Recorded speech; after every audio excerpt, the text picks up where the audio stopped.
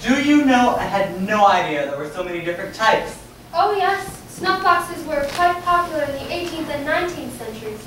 Rarely was a gentleman ever seen without one. Look at this one. Are those real diamonds, do you think? Oh yes, very high quality diamonds, I'd say. I can begin to imagine what they must be worth. Well, let's just say I hope he's well insured. Yes, I agree. A thief could easily pocket the lot, and in fact, the whole collection could be scooped into a large handbag. Where's our host got off to now? Strange fellow, isn't he? He actually fell asleep the last time I was here. Well, his manners may be lacking, but I've heard he probably has one of the best chefs in London. I can confirm that, Major, and if I was told to steal anything from Mr. Satana's, it would be the woman in charge of his kitchen. My, whoever said that the quickest way to a man's heart was through his stomach, short of a thing or two.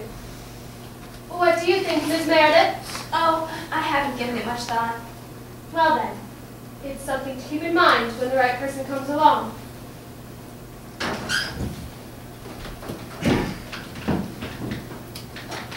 Oh, forgive me, ladies and gentlemen. I had one or two last-minute preparations to attend to. I want everything to be perfect, you see, so that this will be an evening none of you will ever forget.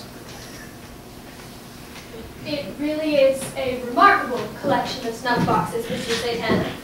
A remarkable collection, yes. A good phrase, Mrs. Oliver. Well chosen. This one is most unusual. That was crafted by Store and Cooley, the great American silversmiths. Yes, I know. How did it come to be in your possession? Oh, I always keep the source of my supply a secret, Mrs. Oliver. But I have an idea we both know where that one came from, originally. It's lovely. Lovely. Mrs. Oliver? My dear Mrs. Oliver, I'm delighted to see you. The evening would be nothing without you. Oh, thank you, Mr. Satana, but I do agree with you. You're in good form, I see. Well, I've just finished a new book, and it is such a relief. Is it about your famous Finnish detective? Sven Hearson, yes, I almost got him killed off this time. Unfortunately, he escaped at the last minute.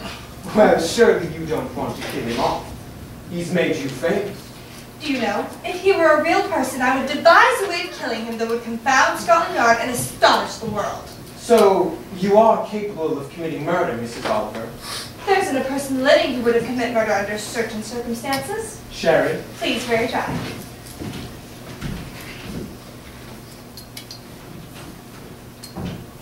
Oh, thank you. May you never get caught. And may you never be the victim. I'll drink to that.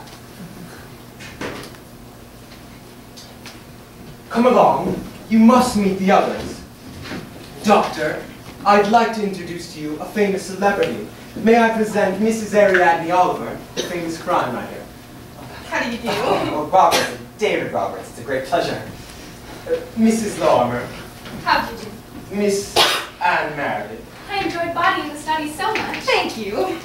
and Maitre Despard, adventurer extraordinaire. An honor. So what are you doing, Mrs. Oliver? Well, I'm drinking a very fine sherry. Oh, forgive me, Doctor. It's only I've just finished a new book and I'm a little lightheaded. My friends say I'm naughty at such times that my family doctors have been threatening to have me certified for years. It must be quite a relief when you get to that final page. So I always end up a little prayer. But you do like riding, don't you? Oh, I hate it. Then why do you do it? Well, it's better than working for a living.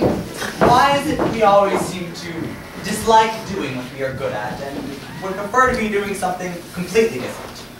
Really? I was under the impression that doctors were quite dedicated to their practice. You're not going to disillusion me, are you? Certainly not. If I told you the truth, it would not be good for business. Well, I can honestly say that I enjoy every moment of my life. Which, for the most part, is spent facing death. I love it. Not knowing what awaits me in the next clearing, the jungle fascinates me. So, Miss Meredith, what do you do for a living? Oh, I don't do anything, not at the moment. A rich young lady, huh? No, and before you put your next question, I'm not looking for a rich husband either. I wasn't trying to be impertinent, my dear. But It's good you're not looking for a husband of any sort. You're far too young. I am going to be very rude and drag Mrs. Oliver away from you. You'll all have a chance to continue your conversation later, but right now I have something very important to ask her. You shoot. Well, What? what do you think of my collection? I haven't had a chance to look at it yet. Not the snuff boxes, Mrs. Oliver. I was referring to my special collection. Somewhere along the way, Mr. Satan, you've taken a sharp left turn while I run straight ahead. When I invited you to dinner, I offered to show you my special collection. Did I not? Well then, aren't they magnificent specimens? You see, we have an interest in common, dear lady, crime. But we look at this business from very different ends of the spectrum. For you, a crime is committed, an investigation follows, a clue leads you on, ultimately there is a conviction, therefore the perpetrator of the crime is a failure, second rate. And I collect only the best. I think you are beginning to understand. So what you're trying to tell me, Mr. Satan, in a most roundabout and devious manner, is that the poor people over there have all successfully committed a crime? Not a crime, the ultimate crime. Murder. Oh, come now, Mr. Satan, you're joking. They have all committed murder and got away with it. Not a breath of suspicion attaches itself to any one of them. In that case, how did you find out? Because I am a clever man. Cleverer than the police and the so-called experts. Admit it, Mrs. Oliver, I have a very amusing hobby. I'd say a very frightening hobby. How so? Hasn't it struck you, Mr. Satan, that murderers have a very nasty habit? Murdering people? Especially those who discover their deep, dark secrets? Tonight, I have nothing to fear. I shall have protection. I'm glad to hear it. Although I like living dangerously, I find it rather stimulating. Oh, good. Superintendent Battle has arrived. The Superintendent Battle? Of Scotland Yard? The plot thickens. Superintendent, how good of you to come. I've heard that dinner parties here are irresistible, Mr. Satana. And I have one great weakness in life, eating and drinking. May I introduce Mrs. Ariadne Oliver, the famous crime writer. How do you do? It's a pleasure. Sherry. Please. I think I've read all your books, Mrs. Oliver. In fact, I find them most useful. I'm constantly pinching your ideas. Oh, you wouldn't like to return the compliment, would you? Let me have access to your files so I can pinch out a few of your ideas. Sorry, my files are strictly private. Anyway, I was hoping to get away from all of that this evening. Thank you. Mrs. Oliver. Thank you, no. But surely you find crime fascinating, Superintendent, especially unsolved crimes. I don't know anything about those. I only go after the crimes that I can solve. It makes life much simpler. But surely there are other criminals, like, don't you think women are great criminals? Women are better criminals, of that I'm sure. It's amazing how they brazen things out. What? I imagined it would be relatively easy for a policeman, maybe such as yourself, to get away with murder, for instance. First person I'd suspect. Me too. You both seem to find this rather amusing. But surely murder is anything but. I mean, it wouldn't be funny if you suddenly discovered that Mrs. Oliver had committed murder. Indeed not. But surely you commit murder all the time. Only in my books. You didn't think I was serious. Surely, Mrs. Oliver, however, I'm being very rude. I really mustn't keep the superintendent from any of my other guests any longer. Mrs. Lorimer, may I introduce Superintendent Battle? Miss Anne Meredith, Dr. Roberts, and Major Despard.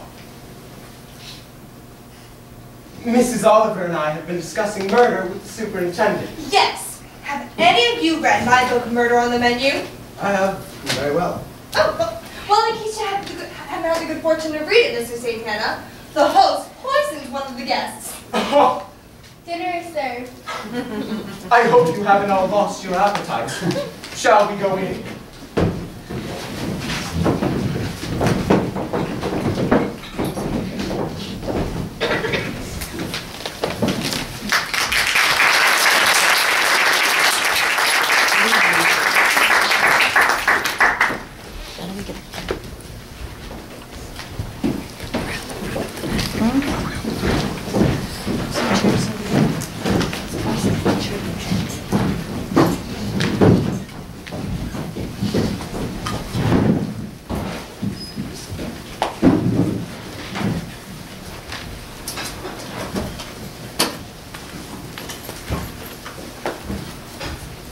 It really has a wonderful collection.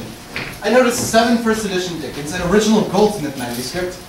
The time has flown by, I tell you, Mrs. Oliver. I could have spent hours in that library. Superintendent, you changed the subject again. Have I? I would have thought that books held a great interest for you. Coffee?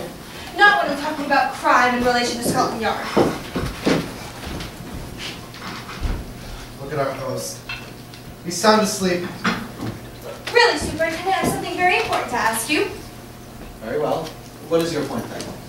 I was just about to tell you what exactly was lacking from Scotland Yard. Woman, Mrs. Oliver? How did you know I was going to suggest that? There was a clue on the jacket of your last book, underneath a very good photograph of yourself. The first sentence said something like, Mrs. Oliver has strong feelings about women and their roles in society. She's convinced that Scotland Yard would function far better with a woman as its commissioner, etc., and so on. I gave myself away, didn't I? Would you like an apple? To read? Now? It's good for the heart. It's the pectin in them that clears the blood. But we've only just had the most magnificent meal. Do you think I ought not to? I mean, if our host saw us, do you think he'd be upset? What do you think? I'll eat it on the way home. One's club. No bid. 2 clubs. No bid. Our 4 bridge playing friends are sure to their game, aren't they? Bridge is like a drug. Let's go take a look. 4 clubs. Double. No bid. Double. No bid. No bid. No bid. Ought to be going. Heavy day tomorrow. Oh, I forgot to see my publisher first thing. Mrs. Oliver, I've quite enjoyed your company. Thank you. But it has been a strange sort of evening, hasn't it? How do you mean? Well, everyone seems to be avoiding me to some degree. I don't mean just leaving me out of conversation. People aren't even looking at me. Might as well just not be here. Did Satana say anything to you about the others? Not a word. He said something very strange to me. Oh? Well, I don't think it's worth repeating. I think he just said it for effect, knowing what I do for a living. Why do you think he invited you? Well, I'd like to think it was because of my personality and scintillating conversation, but since neither were brought to bear upon the proceedings, I assume I was just asked to make up numbers. No, I don't think it was that. I don't think it was that at all. Forgive me, Mrs. Oliver, but you're being rather evasive. I suppose I am. But I think we should leave it there, and I've got to be going anyway. I'll go and jog him up, tell him we have a hard day ahead of us. How can he sleep? Guess. Mr. Satana. Mr. Satana.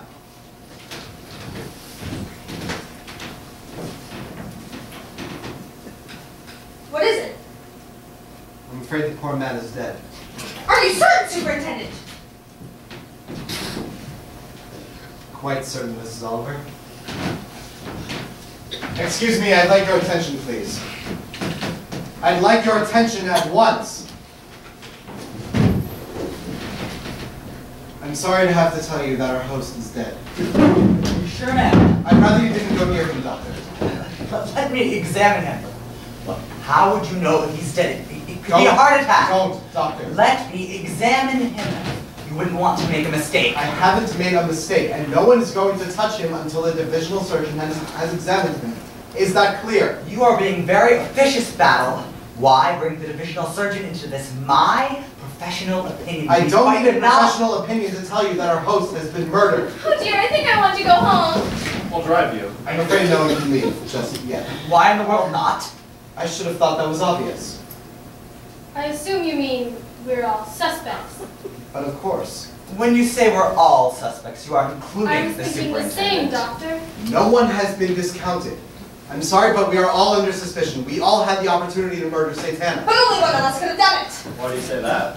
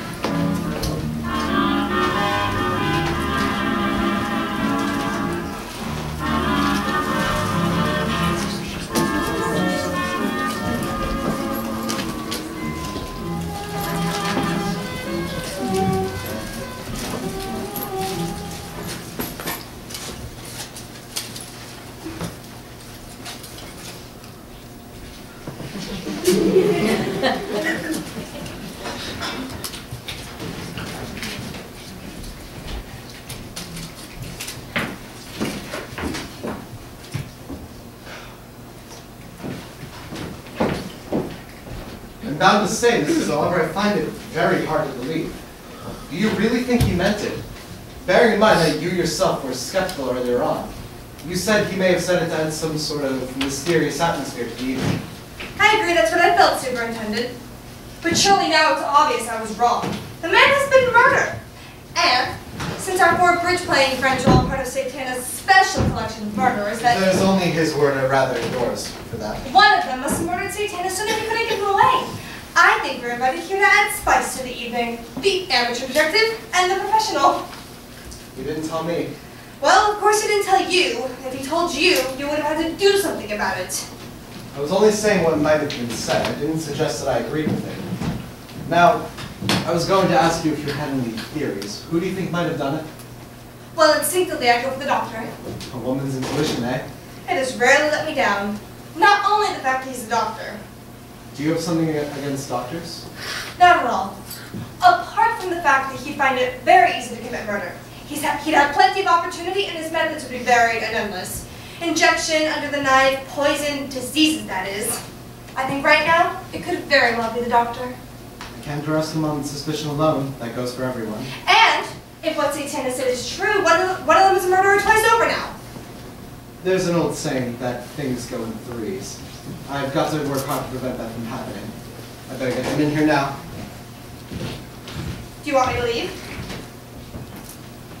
No, I'd like you to stay. I think with you being an outsider, so to speak, it might put them off their guard. But no interruptions, please. I know my place, Superintendent. Sergeant O'Connor! Sir. Ask Dr. Roberts to come in, please. Sir. I would have left him to live. In one of my books, that is. You always have to leave the real murderer last, or else there's no point in writing the rest. Life is a little bit different, I fear. Yes. Badly constructed, one might say. I say badly. Superintendent, please. Doctor. I'm sorry. It's official now, isn't it? I was only going to say that it's a hell of a business, if you'll pardon the expression, Mrs. Oliver. Professionally speaking, I could hardly believe it. To kill a fellow where there are others only yards away is incredible. I wouldn't have liked to do it. The only trouble is, what can I say to assure you I didn't do it, that is? Sit down, Doctor. Motive, Doctor. Motive. That's how you can start to convince me of your innocence. Oh, well, that's all clear. I had no reason at all for doing away with the poor man. I didn't even know him that well.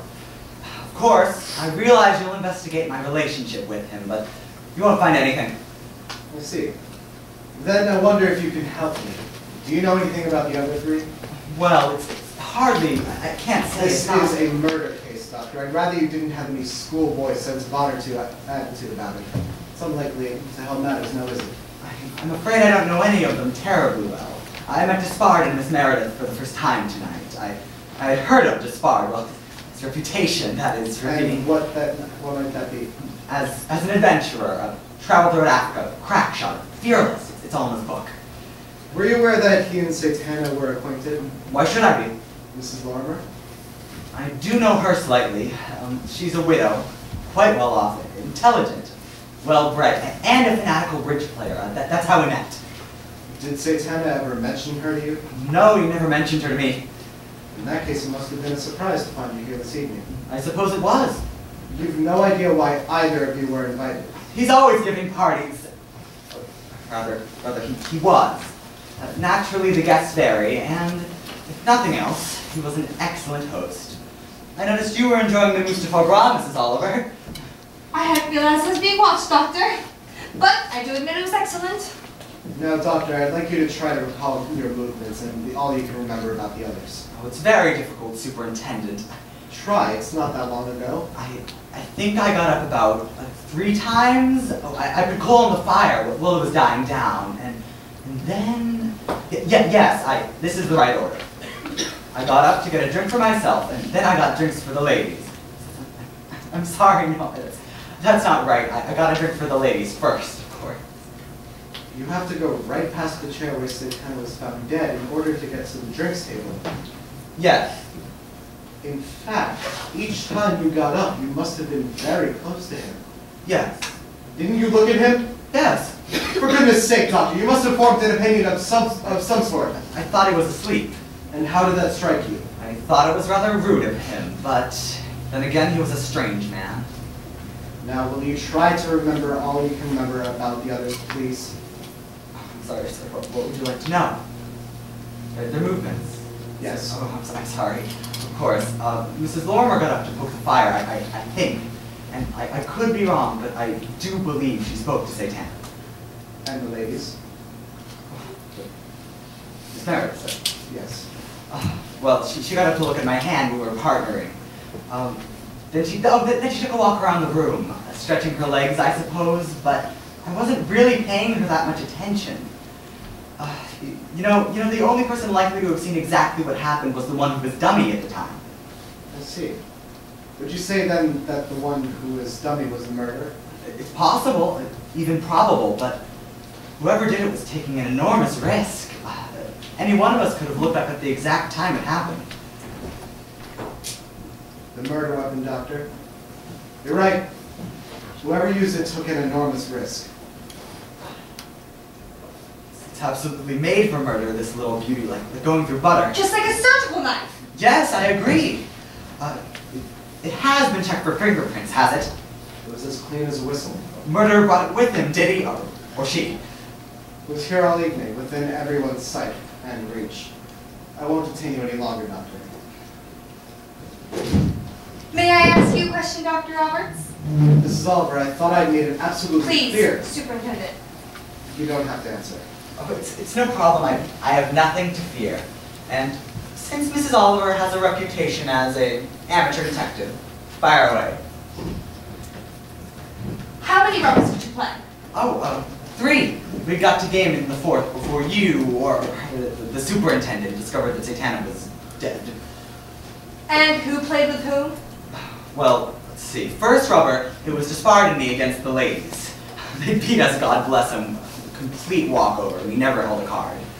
Second rubber, I teamed up with Mrs. Meredith, and third, I partnered with Mrs. Lorimer, and fourth, I was back again with Miss Meredith. And who won? Well, Mrs. Lorimer won every rubber, so whoever partnered with her won as well. That would be Miss Meredith in the first, just disbarred in the second, and me in the third. And what's your opinion of the others? Really, As bridge players, I mean. Mrs. Lorimer, she is the top, so first class. Disbarred is rather good too. Miss Meredith, I suppose you would describe her as a safe player. Takes no chances. And you? I always overcall my hand. I find it pays to take risks. Big risks. Thank you, Doctor. Oh, good night, then. Good night. Doctor, would you ask my sergeant to send in Mrs. Lorimer, please? Certainly. Well, it's him or isn't it? I haven't the slightest idea. Mrs. Lorimer, come and sit down, please. Thank you. Were you aware that, I'm sorry, it's a long night. How long have you known Mr. Satana? I've been in his acquaintance on several occasions, but you can count them on one hand. I understand. Where did you meet him? In Egypt, the Winter Palace Hotel in Luxor. What did you think of him? I thought him a poseur, rather theatrical. Found him very amusing in one way, and stupid in another. But he gathered very interesting people about him. I feel sure that was the reason for his social success. Do you know anything about the others here this evening, the ones you played bridge with? I'm afraid I don't. Miss Meredith and Major Despard I met only for the first time this evening. Dr. Roberts I know only slightly. He's a very popular doctor, I understand. I'd like to know what your movements were, how often you got up from the bridge table, what the others were up to, that sort of thing. I went to poke the fire when I was dummy. Satana was most definitely alive then, if that's what interests you. I even spoke to him. I told him it was a very lovely fire. He replied that he hated radiators. What time was it? Let me see. I don't know exactly, but we've been playing bridge for about an hour. Fine. What about the others? They must have gotten up. What did Dr. Roberts tell you about our movements? You're very perceptive. Not at all, Superintendent. I just think things out. Quite frankly, I don't recall what the others were up to. I was quite intent on playing bridge. Dr. Roberts said he got you a drink. I'm sure he did, if you say so. Have you seen this before? The murder weapon, I assume? Would you mind answering my question? This may be a murder case, and I may be a suspect, Superintendent.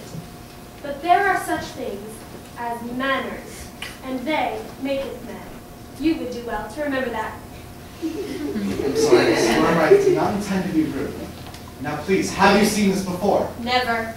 It was lying on that table next to Satana's chair all evening. Surely not all evening, Superintendent. Mrs. Lorimer, please. I didn't notice it, did you? As a matter of fact, no. Then how can you be sure it was there all evening? The maid assured me it was on the table when she laid out all the ashtrays. However, the point is, Mrs. Lorimer, a child could have killed Satana with this. I understand the implication behind your remark, Superintendent, but I did not kill Satana.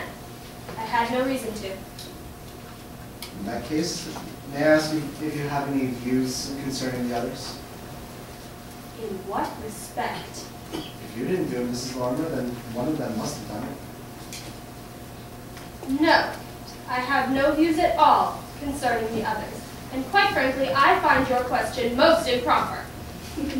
Do I have to remind you this is a murder case? The fact remains. That would be all for now, Mrs. Lorimer. I would never make trouble you, Mrs. Lorimer. It's just that your scorecards are of interest to me, and I was wondering if you could tell me whose is whose.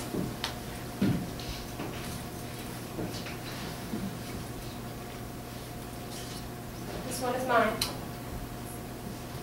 Major Despard cancels as he goes. It's Meredith. And this is Dr. Roberts, I assume? Of course. Thank you, Mrs. Lorimer. Good night, Mrs. Oliver. I'm very obliged.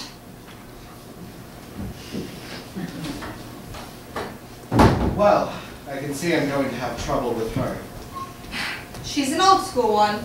Handle with care is my advice. Thank you.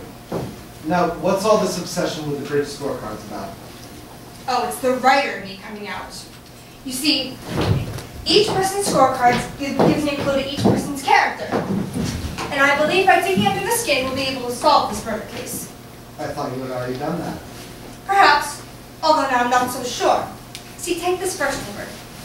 Soon over, tame, careful, addition and subtraction, a timid player. Clearly Miss Meredith's. This one is most interesting, but hard to read because it's done by the cancellation method. A player who wants to know where they are at all times. Major Despard. This one's Dr. Roberts. Partnered with Mrs. Lorimer, going very, very well, but if something goes over, down they go. And this one, the handwriting shows a person of grace and firmness. Mrs. Lorimer. One step on a course of action, nothing would stop her. Very revealing. In my opinion, it well and truly sums the lady up. Like I said, if she wanted to kill Satana, nothing would stop her. Sergeant! Sir. Ask Miss Meredith to come in, please. Sir. Now, I'm trying to be very fair. Do I suspect Mrs. Lorimer simply because of our little contretemps? I admit she's got me guessing.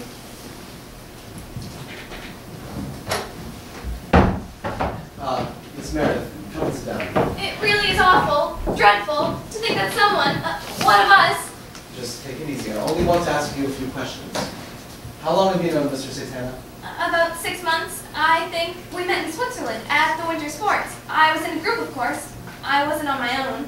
Did you see a lot of him during and after? Well, yes, I did, I suppose. Parties, that sort of thing. So you liked him. Well, You went out with him to his parties. well, they were fun. Lots of nice people. mainly. About this evening, did you leave your seat at the bridge table at all? No, I didn't. No, I'm wrong. I did, just for a moment. Perhaps longer. I went to look at the doctor's hand. But you stayed by the bridge table. I'm terribly sorry. I really can't remember. Take your time. We're in no hurry. No, I did. Yes, I did. Did you go anywhere near Mr. Satana? Miss Meredith, I realize you are very nervous, but the only way you can help yourself is if you tell the truth. I think I may have walked about, possibly. Are you certain? I want an answer, Miss Meredith. I think I may have. It's all right, Sergeant. Miss Meredith just had a bit of a shock. She'll be fine. Sorry, sir. Now, as far as I can make out at the moment, Satana wasn't a blackmailer. But there's no doubt that he was a very peculiar man, given to collecting all sorts of strange things. But then, Miss Meredith, you don't seem the type of girl who has anything to hide. No dark secrets. No, I haven't. Nothing at all. Then there's no need to worry now, is there? Providing you do tell the truth. I will. Good. Now that wasn't so bad, was it? No. I don't think you did it after all. You can go now. Oh, thank you.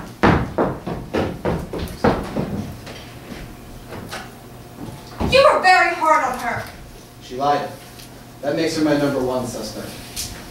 So you're an accomplished liar too. When it suits my purpose. Hopefully we'll put her off her guard and keep it that way until I've completed my investigations. Well, Superintendent, I discovered something very interesting about Miss Meredith. She actually turns her scorecard over and uses the back. And that's very revealing, is it? Very. Either she's used to being poor or she has a very economical turn of mind. Somehow I favor the former. And where does that lead you? Frankly, I don't know. Just a feeling. An instinct. I did notice that she was very expensively dressed. So did I. It doesn't add up, does it? Excuse me, sir. The Major Spars is getting very late. He's right, ask him to come in. Oh. Alright. I'm sorry to have to wait. Sorry. I scare you. Put it away, Major. It's highly dangerous. Beautiful. Instant death. In the right hand. Major, was this the first time you've been invited here? I came here to a party a few weeks ago. Did you see this then? Yes, I did, but I didn't mark it down for future use. I wasn't suggesting that. Well, I think you were. Were you aware that Satana was a bit of a tormentor? The type of person who loves to pull the wings off a fly? Except that it wasn't a fly this evening, Superintendent. It was a wasp. May I ask the major question, Superintendent? If you must, Mrs. Oliver. You don't seem at all upset about Satana's death. Why? I've seen death many times. Some deserve it, some don't. But it all adds up to the same thing, and there's nothing anybody can do about it. Did he deserve it? I don't know. I'm not sure if Satan knew it, but he lived a more dangerous life than I do. Somebody was bound to get him sooner or later. That remark suggests that you know more about Satana than you're letting on, Major. I keep my ear to the ground. Satan had lots of acquaintances, hangers-on, no friends. And I'll tell you this, I disliked him intensely. He made the toe of my boot itch. But that's not enough to make me want to murder him. But you wouldn't have any compunctions about murdering him if you had the chance to. I don't suppose any of us would. It seems that Satana either had or thought he had information involving each of the four of you in a very serious crime. Well, in that case, I wish I did do it. That will be all for now, Major. Major, Mrs. Oliver. out of the four of you, who would you say is the best bridge player? Mrs. Lorimer, undoubtedly. Partner Roberts actually managed a grand slam, and most people would have gone down too. Why do you ask? I hear you're pretty good yourself. Well, I'd hardly say so. And why is that? It would give too much away. About my character, that is. By the way, you're not planning on leaving for foreign parts in the near future, are you? I'll keep in touch.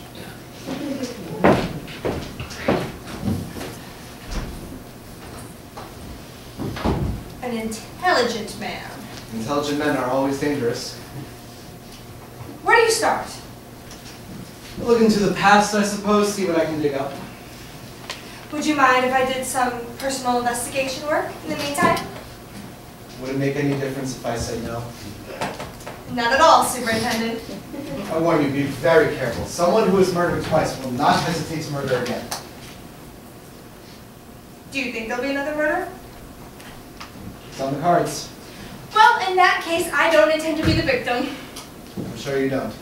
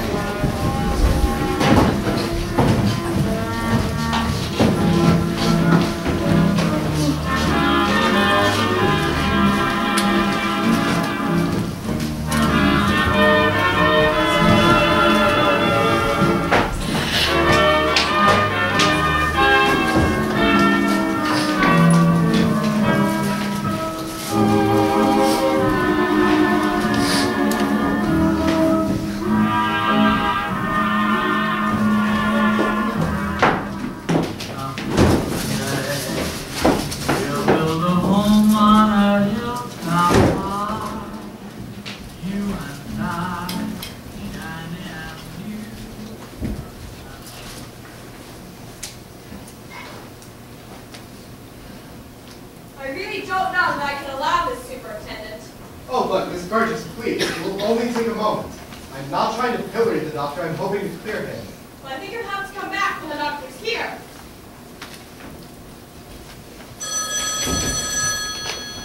Excuse me. But it will be highly inconvenient. Excuse me. Miss Burgess, I assure you it will be highly confidential. Dr. Roberts' surgery? Mrs. Anderson, you can't expect the doctor to call on you again today. He is very busy. You hold on for a minute. I'll look up your card.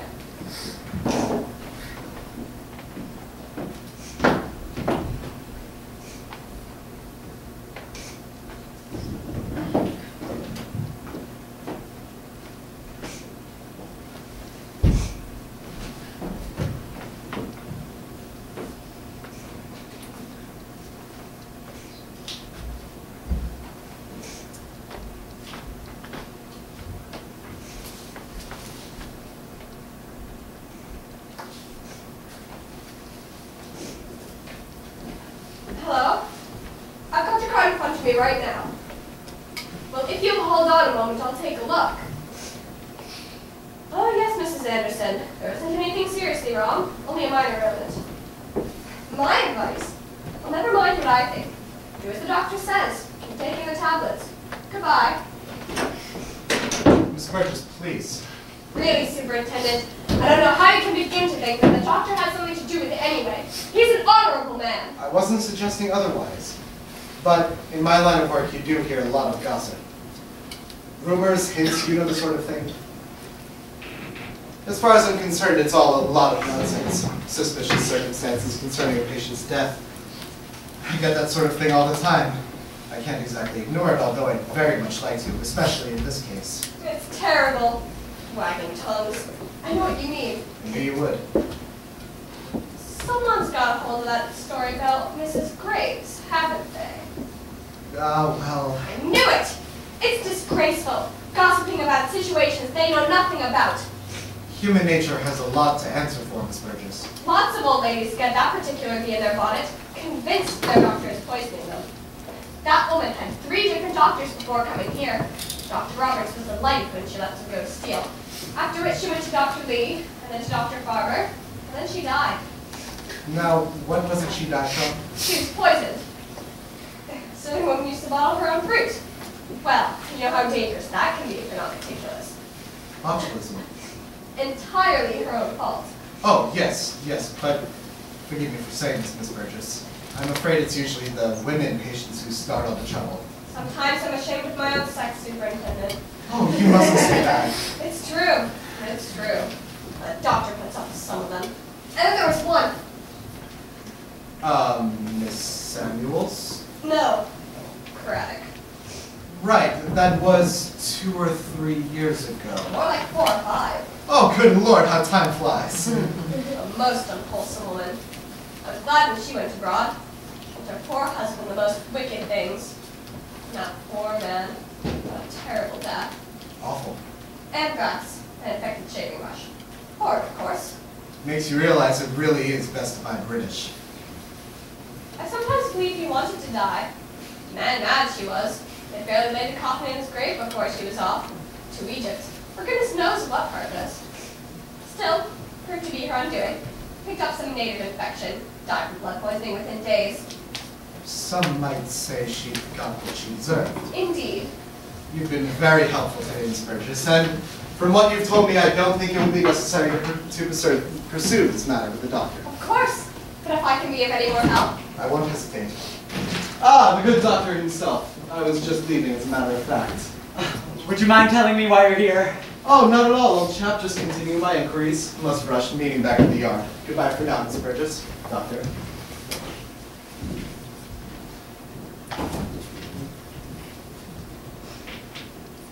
What did he want?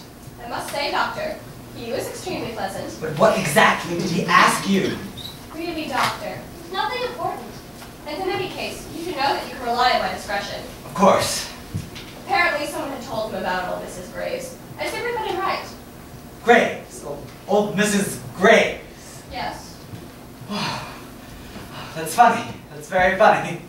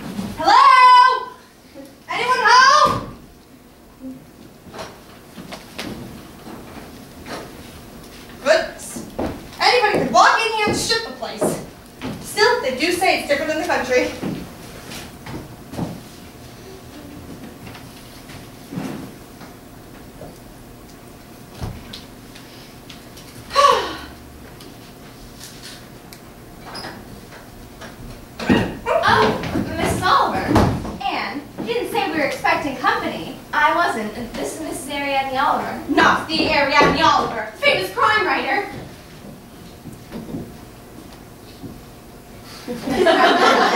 How do you do? Very exciting. I'm a great admirer of yours. Oh, thank you. Shall we sit down? Tea. You must have some tea. Oh, thank you, but the tea can wait. I've got a lot to say. Oh. Now, about this murder, we've got to do something. I don't understand. What can I do? Well, my instincts tell me it was that doctor. Roberts, a Welsh baby. See, never trust the Welsh. My name is Meredith. Oh, well, that's different. It's Meredith is a Welsh rugby name. See, different again. Billy Meredith was a soccer player. No relation, was he? No, There you are then. but he played for England. Don't know where you are with the Welsh. However, to the point. You don't want people thinking you did it, do you? Why should they think that I did it? Perhaps you could tell me. I've not the faintest idea. Something in your past, perhaps? I have nothing to hide. My dear, I've come here to help you. The others can take care of themselves, but you... And forgive me for saying this, but you are rather vulnerable. It was a beastly thing to happen, Mrs. Oliver. And you're right. Anne is vulnerable, aren't you, darling? It's very upsetting. I can see your point. It's much better to be doing something about it than just sitting around here waiting. Now you're talking. I want you both to help me prove it was Roberts. I don't think it was him. You seem very sure of that. Well, he's a doctor. Wouldn't he have used poison or something? You saw the knife. just like a surgical instrument. And the autopsy said the knife went right through the center of the heart. But why do you think he wanted to kill Mr. Satana? Well, it's the only theory I know, but I think the doctor was in his clutches, so he murdered Satana because he could no longer pay him off. Blackmail. What I imagine happened is that one of his patients died in rather dubious circumstances. Everyone assumed it was natural causes in the end, but in fact, it was the doctor's doing. He was just clever enough to make it look like an accident, because doctors can do that sort of thing, you know. And I dare say, he's disposed of a lot of patients that way, probably to benefit from their wills. I think that's an absurd idea. And really, I think it's probably a splendid theory.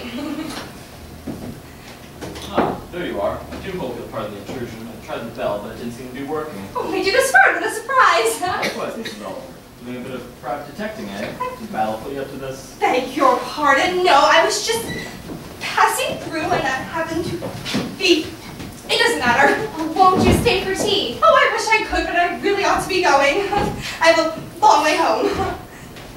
It really was extraordinarily kind of you to call, Mrs. Oliver, but quite frankly, I want to forget all about it from now on. The question is, my dear child, will you be allowed to forget about it? I'll see you out.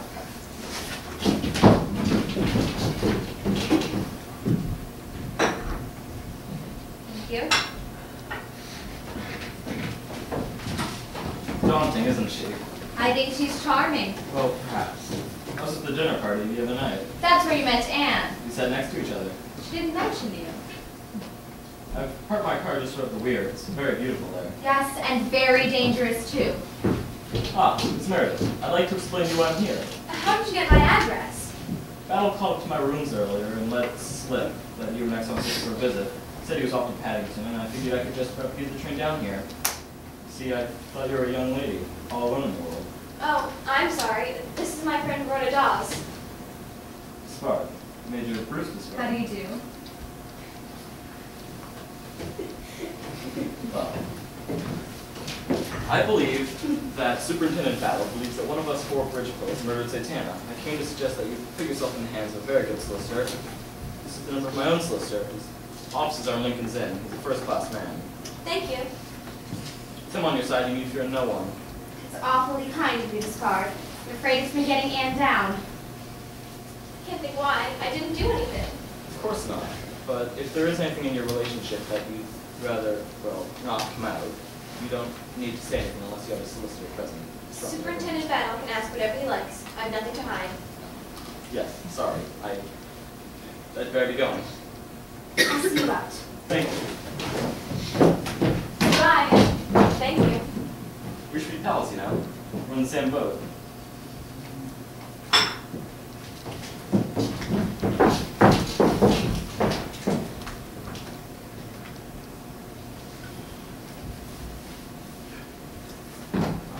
Well, he seems like a charming young man. He obviously likes you a lot. So don't be ridiculous. No, it just that he must think of you a lot. Drive all the way down here. To help you, I mean. Well, he seems to have taken more than a passing interest in you, and you in him. Really, Anne. I shall be glad when this is all over. It seems to have quite changed you. I did rattle the letterbox. The bell doesn't seem to work, you see. You could do with a man about the house. This is Rhoda Dawes, Superintendent. How do you do? How do you do? Would you mind if I had a word in private with Miss Meredith? Oh, of course not. It won't take long. Sit down, Miss Meredith. I understand you work for Mrs. Eldon on the Isle of Wight. How did you know that? Through my inquiries into this murder. But I didn't do it.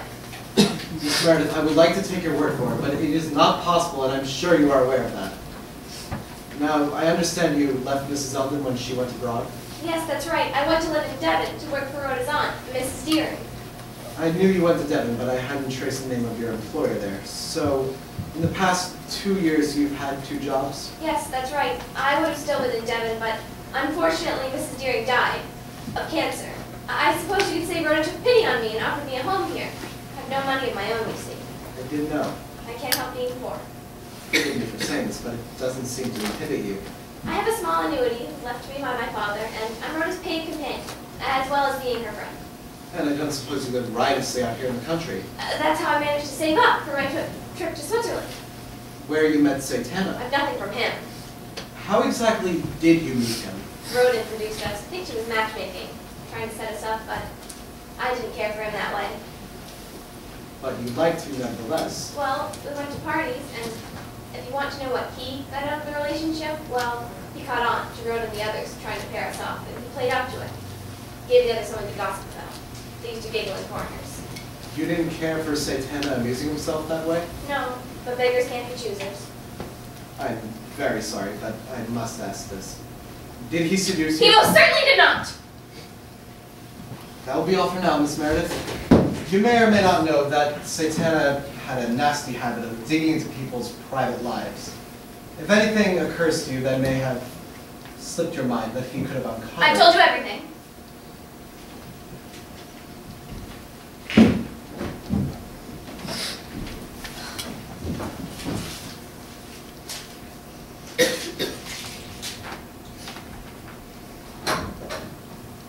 He's gone then.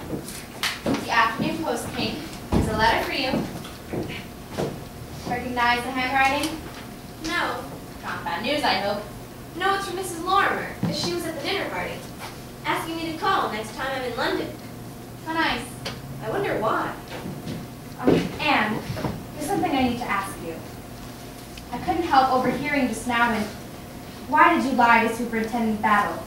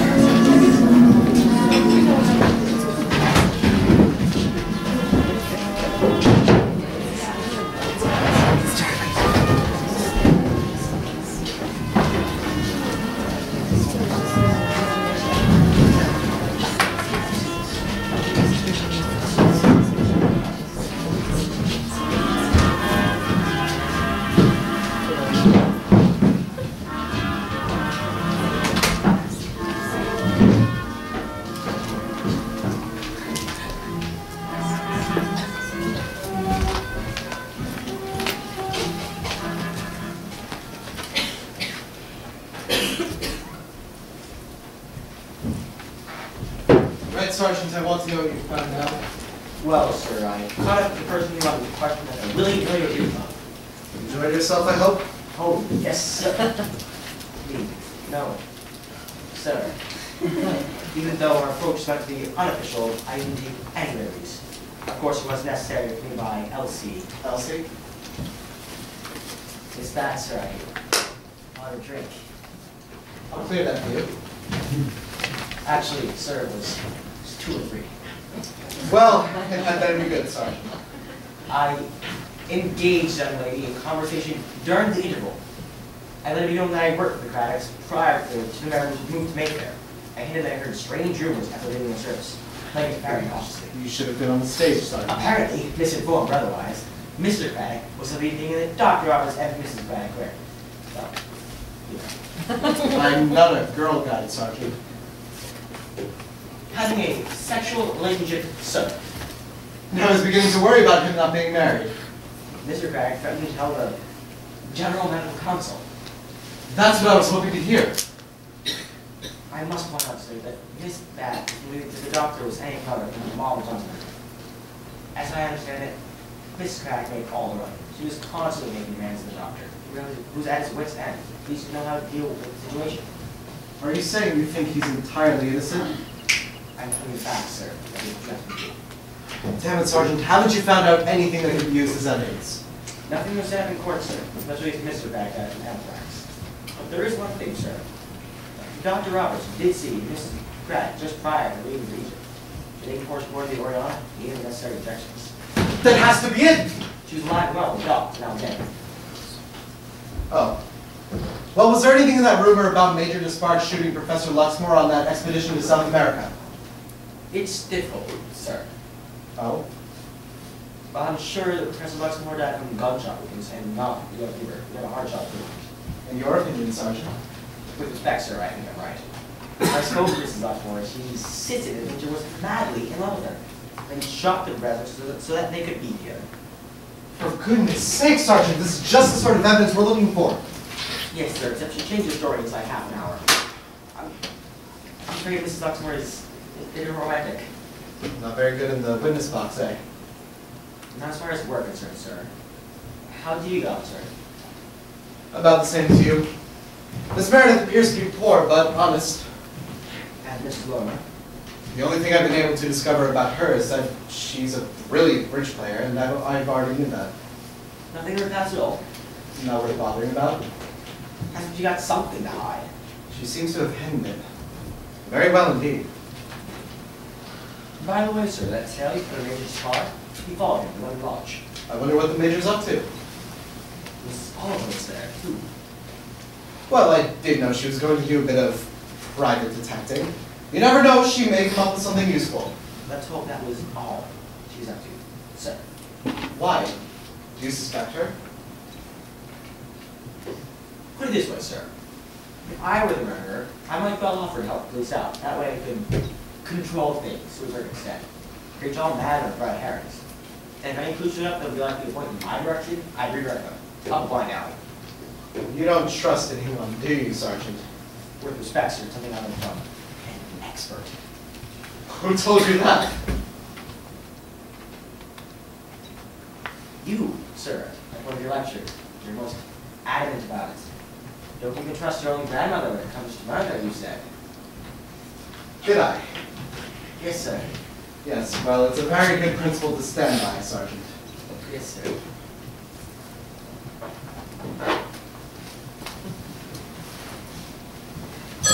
I'll answer it.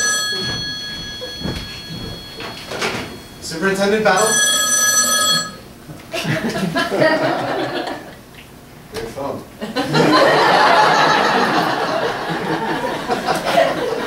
Speak up, I can't hear you. Are you certain? Who is this? Last. And hung up. What is it, sir? It was before your time, Sergeant, but there was a very famous murder case in 1910. Edward Stanford, a very wealthy American industrialist, found dead in his East Side apartment. It hit the headlines over here because his wife was English and she disappeared without trace. Has it got something to do with the case, sir? I've just been informed that Mrs. Stanford is alive and well and living in London under the name of Mrs. Lorimer. I do hope you didn't come up to town especially. Oh no, I mean I could have. I got your letter, it cheered me up to no end, but the truth is, I had to come up to the solicitor anyway. Oh, you feel in need of legal advice, do you? It was Major Despard's idea. How strange. I think it was only because he thought I was alone in the world. Where you're concerned, my dear, there may have been more to it. You're very attractive. What's puzzling is, he also came to me and suggested the same thing. That is odd. Very. Of course, I didn't need his advice. I have a perfectly good solicitor. But it does make one wonder what that man is up to. I don't think he would do anything dishonorable. Yes, I expect you're right. I'm just being cautious. And I really am worried about you too, my dear, because you are all alone in the world, aren't you? Both my parents are dead, but I have lots of friends. I never had children, so now I'm all alone too. But I didn't ask you here to talk about me. Oh no, that's quite all right. I enjoy hearing about other people's lives. Mine is far too dull. Has Superintendent Battle been to see you yet? He came all the way up to Wallingford. It was so unnecessary. Has he been to see you? I haven't seen him since that morning, that evening, sorry. I thought he was questioning everyone. Perhaps I don't look a murderer. Oh. Forgive me, I didn't mean to imply that you do. It's merely that I'm an old woman. Oh, you mustn't say that about yourself. The best is gone. How old are you, Anne? 25. You should be married. Everyone keeps saying that, preferably to a rich husband. Be very careful. Mrs. Lorimer? Who do you think killed Mr. Satana? You really are worried about it, aren't you? Well, you must have given it some thought. A little. But surely you've got a theory. And you think Superintendent Battle suspects you, don't you? Well, he seems to be paying me an awful lot of attention, much more than anybody else. And you've nothing to hide, Anne. Why me? Calm down, dear. It's merely that, in my experience, the police are like a dog with a bone if they believe that someone has something to hide. It's just, I have this awful feeling. I can't shake it off. And last night, I had this nightmare. The noose is around my neck and my hands were tied. Anne, stop it. Listen to me. I'm sure something will happen to clear you of the murder. It doesn't matter what you've done, it will happen. And once that happens, it'll all be over, and you'll be safe. When it's over, and when you're safe, I want you to promise me that you'll never do anything wrong again. Promise me. I promise. Whatever you do, don't let me down.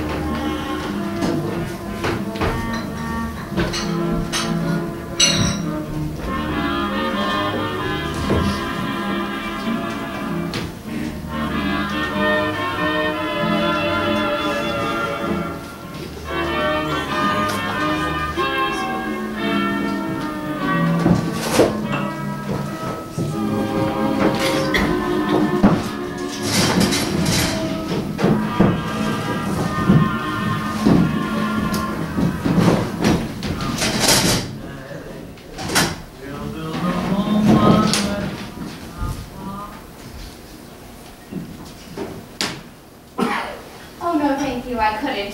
Three's enough. I never stop eating them when I'm working. I'm not interrupting, am I? I never stop eating them when I'm not working. However, I'll do anything to get away from the typewriter. Anne should be here soon if we're going to catch our train. With Major Despard, is she? Yes. He's taking her to see a solicitor, and then she's going to pop in on Mrs. Lorimer.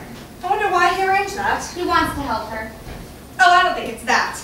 In fact, it makes her look more guilty, but still, perhaps that's what he wants. No. He's so nice and upright. He's such a good And handsome? Guess he is. And have you fallen for him? What a question. My dear, my age is the type of question you can ask and not even turn a hair. And I grant you, he is a good-looking specimen. I think he's more interested in Anne. How well do you know her? Well, we lived together. It's true. You've got to live with someone to really get to know them. But the truth is you don't really know her at all, do you? Are you saying I'm naive? Look, I like you, but I think you're a little too trusting. I know Anne was rude to you the other day, but I strongly believe it was because of all this funny business. Put her under an awful strain. I'm sure she didn't mean to upset you. Rhoda, if I ever need a good friend, I'd like it to be you. You're kind. Not at all. Be careful, my dear. There is this one thing that's been bothering me. Do you want to tell me about it? If I do, Anne might get angry with me. I won't tell her. Well, back when she was working in Devon. As companionship to your aunt? No, before that. I thought she went right from the job in the Isle of Wight to the job with Miss Deering. Well, not exactly. She had another job. It was only for 3 weeks, though, so that didn't count. Well, it was only for 3 weeks. Well, you're right. And if your aunt was offering her a better job... Oh, no, that wasn't it. Oh? No. The previous boss, Mrs. Benson, she died. How did she die? She was poisoned. It was terrible. She died in agony. It was awful for everyone. But how was she poisoned? She drank some hat paint. What? Hat paint? That's simple stuff. Absolutely. She mistook it for medicine.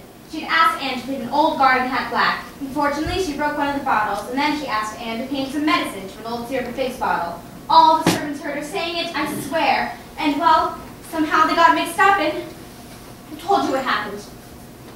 I think Anne was partly responsible. Yes. But, of course, it was an accident. Tragic. Still, I think she should have told Superintendent Battle about it. Oh, he'll find out. That's what I keep saying. But he insists that by the time they do, they'll found the murderer. It won't matter. Unless... Yes? Oh, nothing. It's the writer in me coming out of that evil mind, you know. Let's talk about something else. I love that dress you're wearing. Oh, thank you. You've both got such great taste and dresses extremely well. Yes, nice subtle colors. Expensive. How does she do it? Well, never really asked her. I guess she just had some money left of her own. I've never really asked her. You haven't changed the subject, have you, Mrs. Oliver?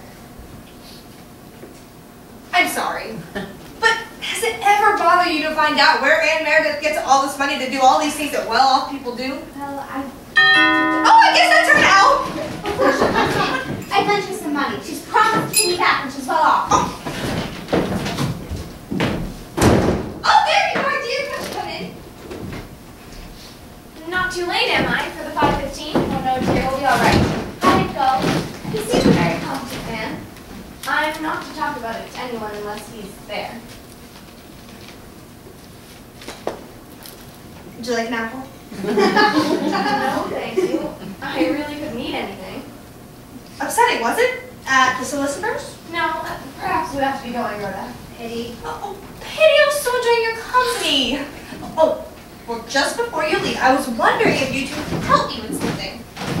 Have I ever told you I've got 8 nieces? No. Well, I have. And the thing is, every Christmas, I send them 8 pairs of silk stockings. Well, I rang Harvey Nichols this morning, and they sent around this box full dressed in Paris. Goodness, how many pairs are there? I have no idea. They said to pick out 8 pairs to send the rest back when we were done. I love these. They're almost silver. That'll be 1 pair then. Ooh, Mo. How wonderful and pink. 38 and 6 pence a pair. Gosh, your nieces are lucky. I agree. They've got a lovely aunt. These are pure silk. Oh, I like these two. I like them all.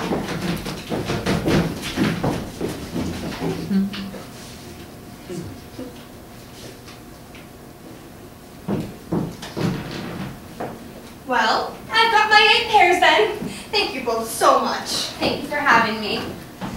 I'll see you out. No, that's quite all right. We can find our way.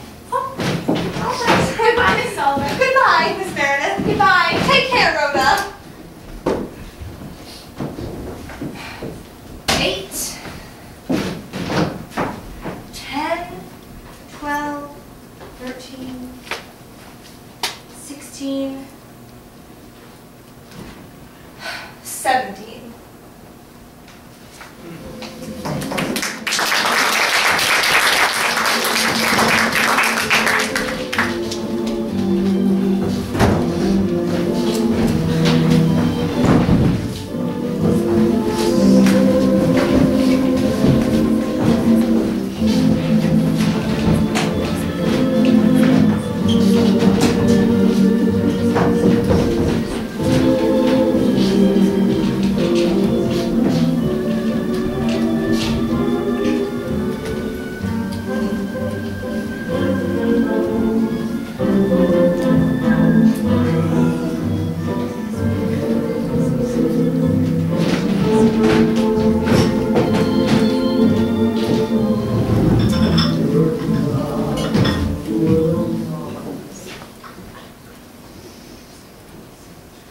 Do forgive me, Doctor, but whatever I do, I must get this letter in the post by evening. Don't apologize. First things first.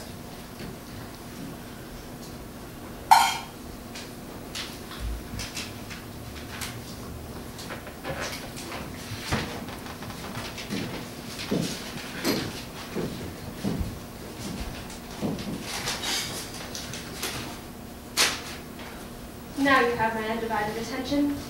I've been asked to play bridge for the County of Middlesex. That's quite an honor. Congratulations. Thank you. Unfortunately, my practice is so demanding, I can't fit it in. Oh, surely you could arrange something, Doctor. The match is scheduled for Easter weekend next year. It would be easy enough to get 1 day off, possibly 2, but for that particular weekend is out of the question. Come now, Doctor. There's plenty of time to find a locum. That's not all. Practice matches have been arranged every weekend from Christmas on. I can't give them a guarantee I shall be available. And Why have you come to see me about it, Doctor? I think you know. The selection committee has asked me to suggest someone to take my place. I had no hesitation in putting your name forward. That's very kind of you, Doctor. But I'm afraid I shall be unable to accept. Oh, they will be disappointed. You're sure you won't be available? I'm afraid I won't be here. Oh. Going abroad. And I shan't be returning. Well, I can't say I blame you. The weather in this country is positively bronchial. It'll be far better for your health. Quite. If you can't, or won't change your mind, I do My understand. mind is made up, Doctor. Yes. However, thank you for considering me a good enough player to represent the county. My dear Mrs. Lorimer, we both know you are a far better player than I could ever be. It just so happens that the chair of the selection committee is an old friend. You're far too modest.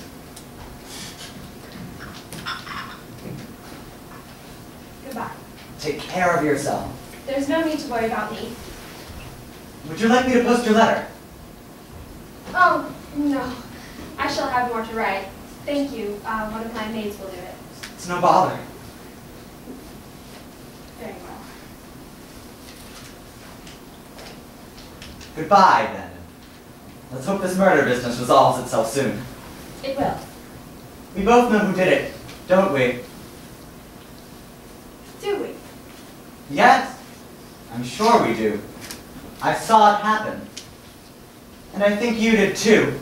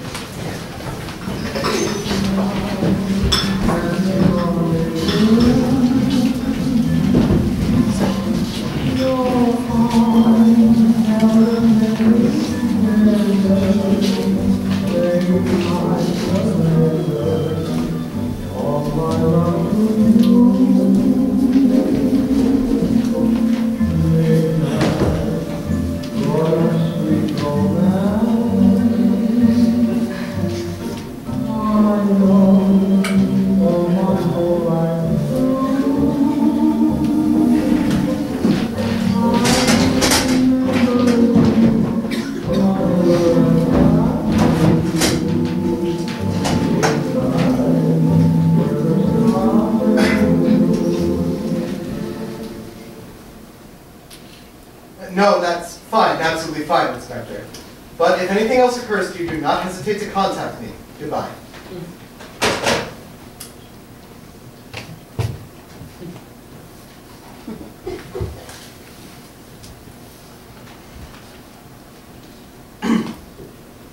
Well.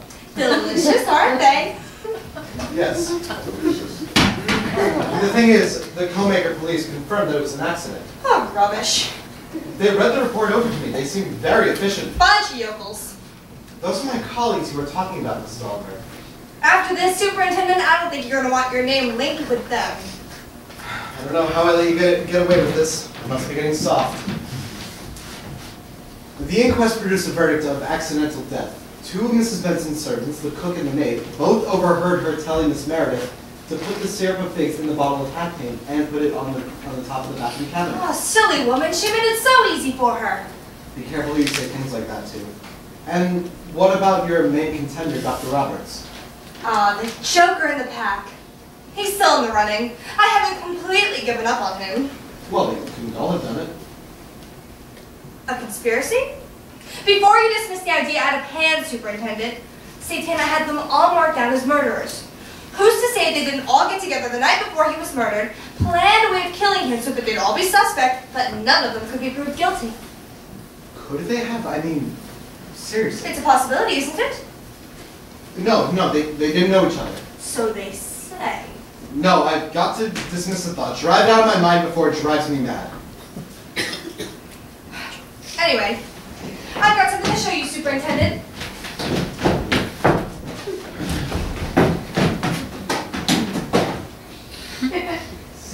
stockings? Good Lord, 38 and 6 pence a pair. It's almost a constable's pay for a week. I don't think a police constable has any reason to either buy or wear silk stockings, Superintendent. Well, what is their significance? Count them.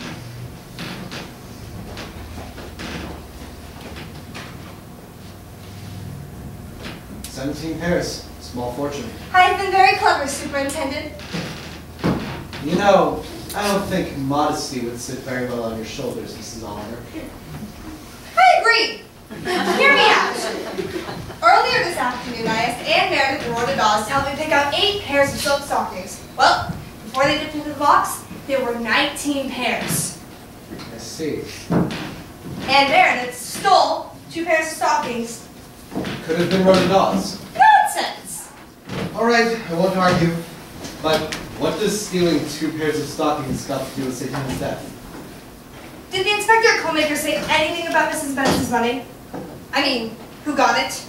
If you think Miss Meredith murdered Mrs. Benson because she was in her will. I don't.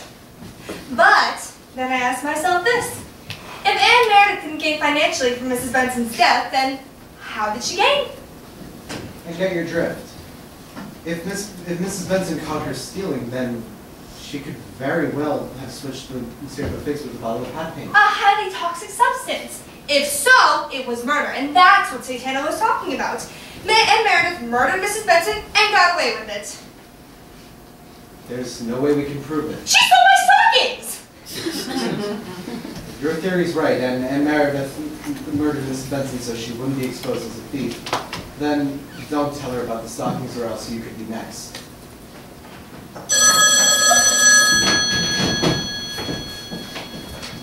2478. It's for you. Oh, thank you.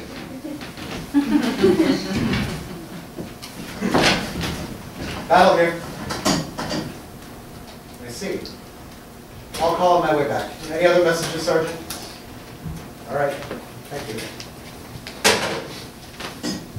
Apparently, Mrs. Lorimer wants to see me very urgently. She says that she knows who murdered Satana.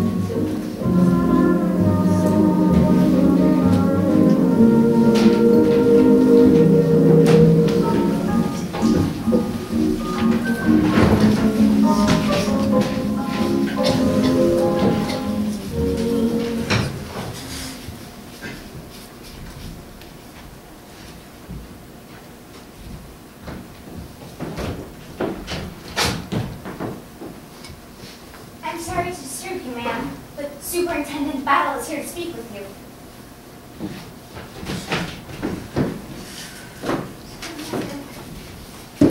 Ah, Superintendent Battle, come and sit down. Thank you. Can I offer you anything? It's a little late for tea, but I have a very fine old malt whiskey. No, thank you. I understand you have something important to tell me. I always think it's a mistake to rush into confidences. A good whiskey should be savored. You saw Anne Meredith earlier on. Have you been spying on me, Superintendent? I've got to know everything about everyone involved in this business. Not everything. I'm sure you've been paying me plenty of close attention without being too obvious. Indeed, the fact that you appear to have left me alone alerted my suspicions. I treated you the same as everyone else. I said to myself, Mrs. Lorimer murdered Satana. I then, of course, tried to find a motive as to why each one of you could have done it. So you dug very deeply into my past? Not just yours, but I'll be perfectly frank, and Mrs. Oliver was quick to confirm my suspicions with her character assessment. That woman is very quick to confirm anything that draw suspicion away from her. Don't you want to hear what she said? I'm sure you're going to tell me, but I can guess what it will be. She said that you were the most intelligent bridge player, the one with the coolest temperament and the most logical powers of reasoning. If I was forced to bet on any one of you planning on getting away with murder, my money would go on you.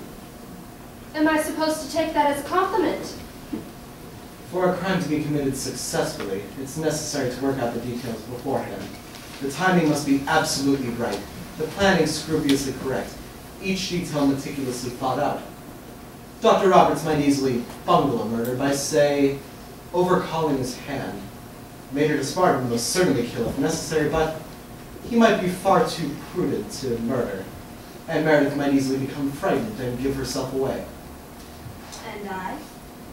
You, Mrs. Lorimer, are the type of person who would commit the perfect murder, if it were planned. But there's another type of person who would be equally successful. Have you ever said to someone suddenly, throw a stone and see if you can hit that tree? The person does so without thinking, and more often than not, hits the tree. But try to get the same person to repeat the action, and it's not so easy, because he or she has begun to think, to plan, you might say. I believe this was the kind of action that led to Satana being murdered, and that isn't your way at all. If you had done it, it would have been premeditated.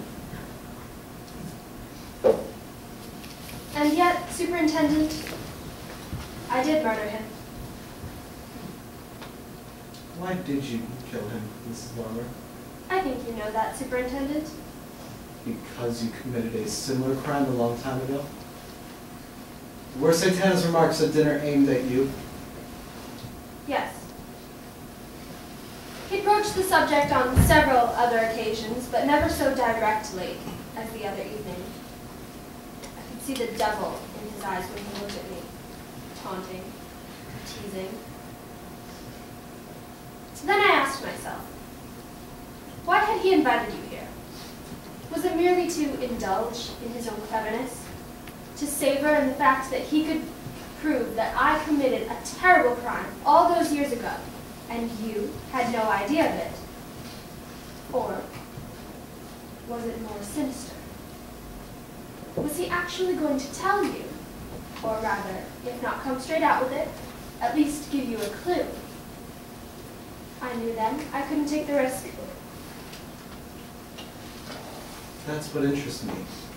When, the exact time, please, that you decided that Satana had to be silenced forever? I'd seen the dagger before we went into dinner. When we returned to the drawing room, my eyes were constantly drawn to it. I can't say exactly when I decided to do what I did. I knew I was taking a very big risk, but I thought it was worth it. You weighed up your chances. We decided to play bridge. Suddenly, the opportunity came my way. I was dummy. I strolled over to the fireplace. Mercifully, Satana was asleep. A quick glance back at the others, and the dagger was up my sleeve. I hesitated. It was now or never. Even so, I was torn as I leaned over him. It was a very agonizing moment. And then,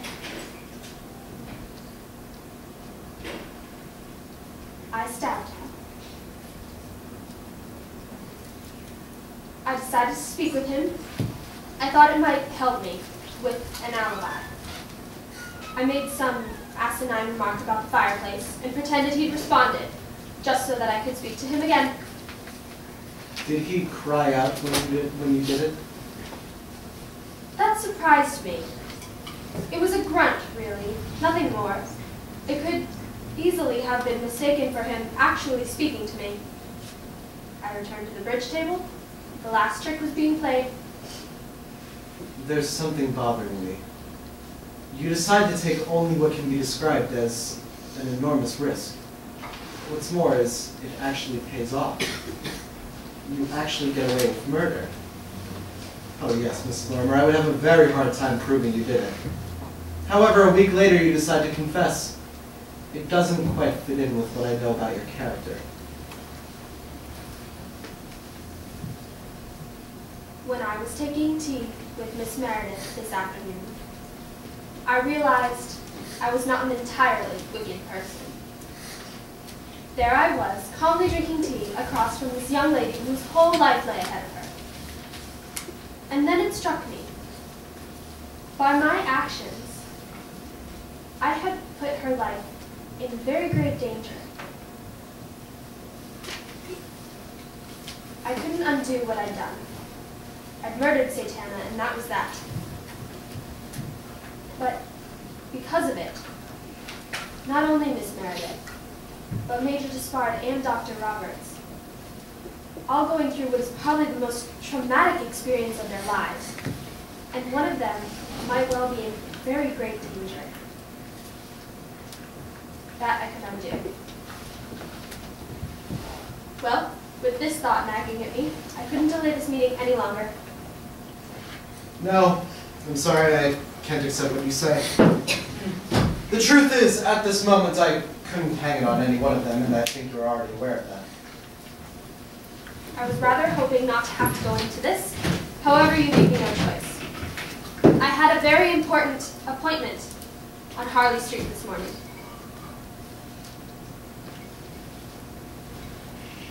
I learned from a specialist that I will not be dealing any more hands. Indeed, all of my cards are on the table, face up. Top card being the Ace of Spades. I'm very sorry. It's very kind of you, Superintendent, but you mustn't forget that I murdered Satana. And yet you still insist that you murdered Satana without giving it a moment's thought. Yes. Yes. I'm prepared to accept that you did it. You've already suggested that you committed a similar crime a long time ago, which I will be looking into. I understand. What's more is I believe it has a distinct bearing on this meeting. I assume that when you saw the specialist at Harley Street, you were carried away with your emotions. Superintendent, I thought you'd had an insight into my character. Hear me out, please. You saw Anne Meredith this afternoon and you couldn't feel anything but compassion for her. That's ridiculous. Because she had committed a similar crime a long time ago, as to you did. I want the answer, Mrs. Lorimer. You saw Anne Meredith murder Satana, didn't you?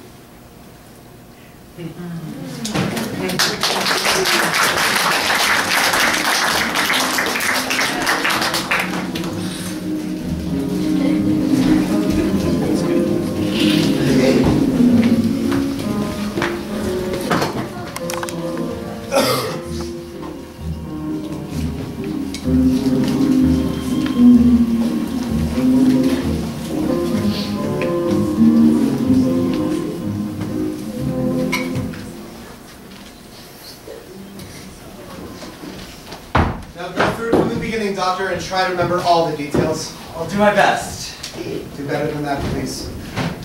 I got up about 7:30. I came downstairs and my housekeeper had prepared breakfast. Well, breakfast isn't breakfast for me if I haven't got the Times to read, and it hadn't arrived yet. It put me in an irritable frame of mind. Yes, yes? Then I thought I heard it drop through the letter box. It turned out to be the post. I don't normally read my letters until after Miss Burgess arrives, but since I had nothing better to do, I opened one. It was from Mrs. Lorimer. Briefly, it says she's sorry for all the trouble she's caused us, that it was she who'd murdered Satana, and that it was her intention to set matters right. It goes on to explain about having seen a Harley Street man and the result of that consultation. I also gather she sent the same letter to Despard and Miss Meredith. What did you do next?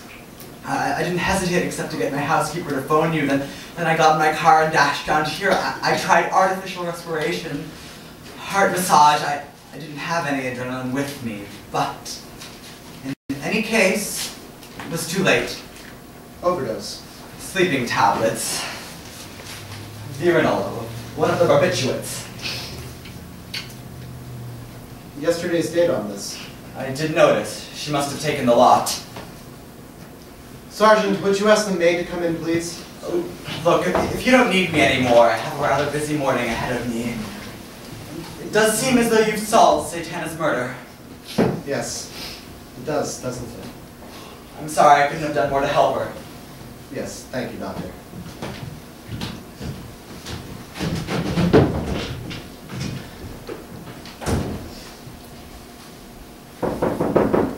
Yes? Come and sit down, please. I realize this is distressing, but I do need your help. Oh, sir, it's so dreadful. So very dreadful. To think you were sitting here with her only yesterday. I only want to ask you a few questions, and be very brave and tell me exactly what happened this morning. I can't go through it all. Yes, you can. You've got to, for her sake. Oh, sir, I shall never forget this morning. Start at the beginning. The doorbell rang 3 times, as though it were something urgent. I answered it, and it was the gentleman who's just gone out. He says, "Where is your mistress?" I was so taken aback I could hardly answer. You see, we never went into the mistress until she rang. I just couldn't get a word out. So he bellows at me, "Where is her room?" And he marches in with me following. He bursts into her room without even knocking, if you please. And he sees her there, lying on the bed. He says, "Oh Lord, I think it's too late." He sends me for hot water and brandy. He was desperate, sir. He tried so hard. But I could see it was no good. He was gone all right. Did Mrs. Lorimer seem at all upset last night? No, but I can tell she was in pain. She wasn't one for complaining. When I left last night, Mrs. Lorimer was about to mail some letters, did she? Yes. And what happened to them? She gave them to me and I put them on the table to post. And did you? Well, You mean you didn't post them? you see, I was going to, but it was raining and the gentleman was so Which gentleman? The military man. Major Despard. Yes, he called here quite a while after you left. He was insistent, and the mistress was so tired. Sergeant! Sir? Telephone Major Despard and tell him I want to see him here immediately. Yes, sir. Now I want to know one other thing. This is very important. How many letters were there? 2. No, I lied. There were 3. Thank you. Now this is crucial. Who were they addressed to? I don't know. Think. I can't. You must try. You saw the top one. Yes, You must have seen an address on it. I don't remember. But I'm sure one of them was for Harrod's. How can you be sure if you didn't see the top one? Because I asked the mistress to pay the bill and order some supplies for chef. I saw her write the check and put it in the envelope, and she gave it to me to put on the table. Now are you sure there isn't anything else you want to tell me? No, sir. Very well. You can go now.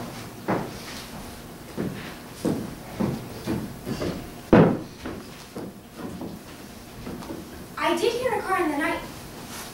Right outside? Yes.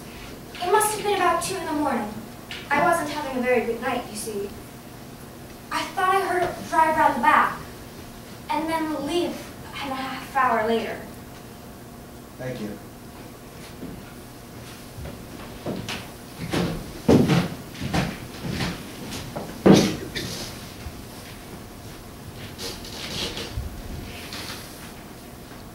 Sergeant!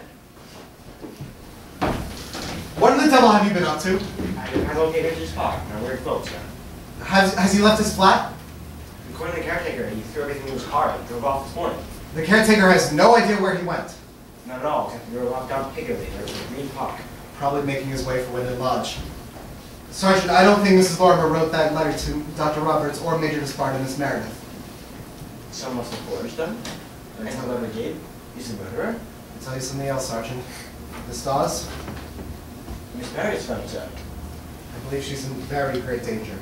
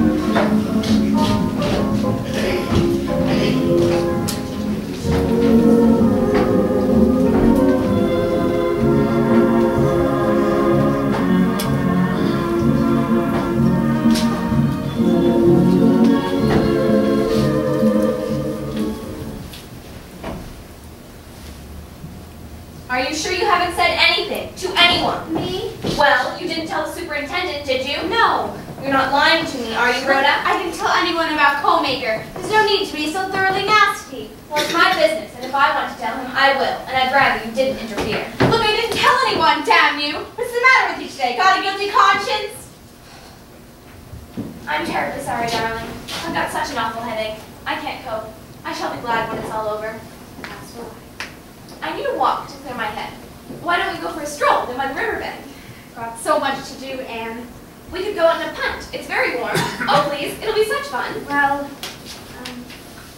I'll pop in and get some money. Hurry. I'll catch up. Anne, there's something I've been meaning to ask you. Can it wait? I'm afraid if I do, I will forget. Did you go out last night? You know I went to bed early. I know, it's just that I thought I heard someone going out late with the car. The car's out of action. It was repaired, I told you. Well, I didn't go out. Now do get a move on, Rhoda.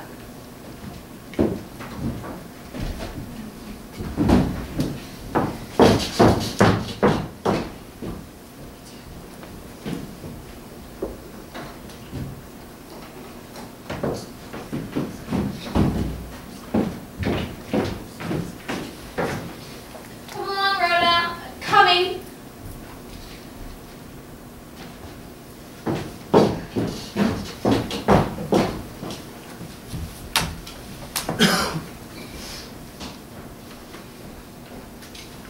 Is there anyone home? Miss Dodds!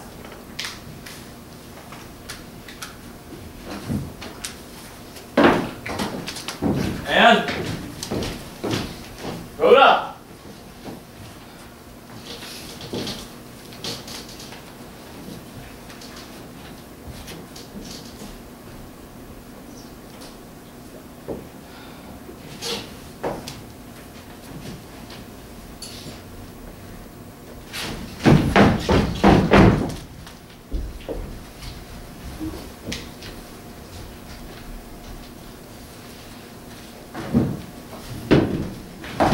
Sergeant, are you sure that's the Spartan's car? I should know, sir. Well, where is everyone? Hawked it, sir. What is it, sir? It's from the Stas. It says that she's gone punting with Miss Meredith.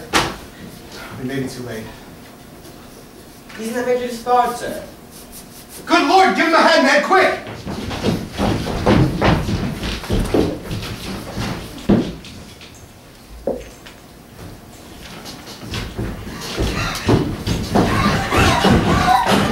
Bring her here, quickly.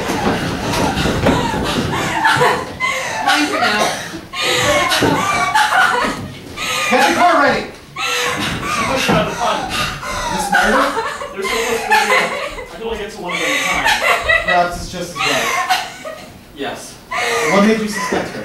I called on Mrs. Oliver last night. I know. I thought she might have seen something at Satana's. I got the distinct impression she was covering for Anne. It's Meredith.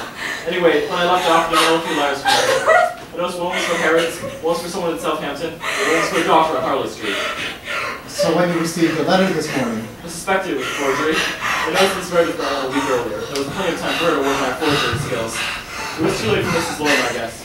I realized that Rhoda might be next to notice. She probably knew too much, you see. Stop. She pushed me in. It's okay. She knew I couldn't swim. It's alright. There's nothing else to worry about now. no, I'm afraid there are a few more shocks to come.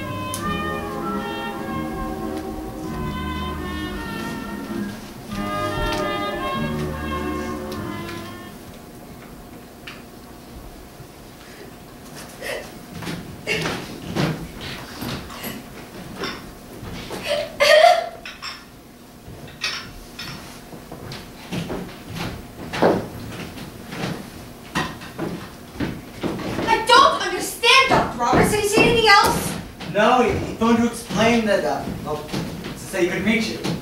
But I've been home all day. I can only repeat what he said. He tried, but got no response.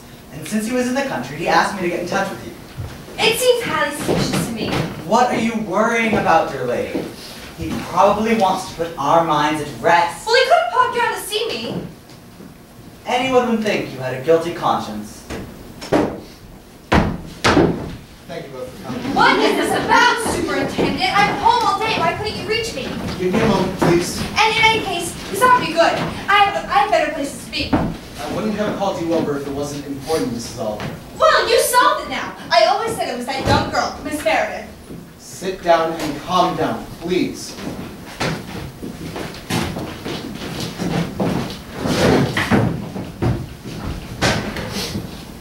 First of all, I'm sure you'd all like to know that I've completed my investigations. What made you suspect Miss Meredith, Superintendent? It was Mrs. Oliver. She discovered a lot of things about Miss Meredith, things that pointed to her not only being an habitual criminal, but a murderer as well. I was only doing my duty as a citizen. Yes. However, I've gone ahead. It started with the bridge scorecards and Mrs. Oliver's character assessment of each of the 4 players.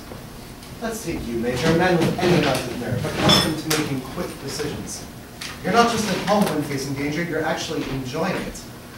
And when we look at how you place your cards on the table, these characteristics come into play as well. Also that you're a man who likes to know exactly where he's going. Yes, you could have killed Satana, but you would have faced up to him, confronted him. Mrs. Lorimer, of course, was a brilliant bridge player.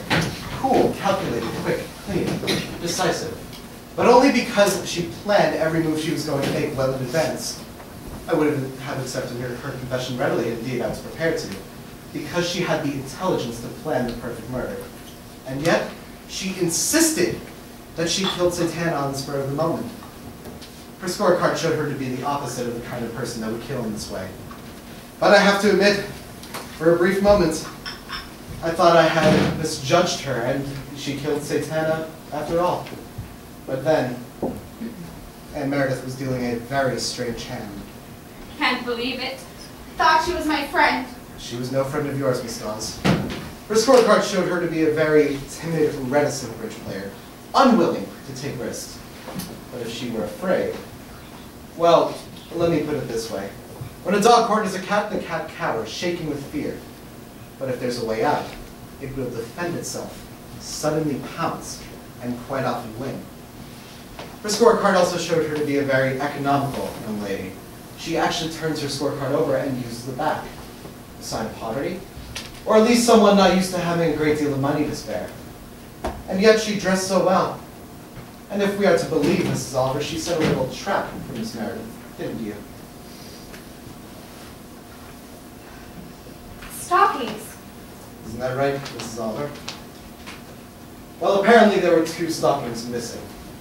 How awful. You were supposed to be helping. Oh, Aunt Meredith was. According to Mrs. Oliver, she was helping herself. Now we come to the card that she was hiding up her sleeve. I'm referring to co-maker Mrs. Benson, whose death was thought to be an accident. Well, she was there for only 3 weeks, so what possible motive could she have for murdering Mrs. Benson?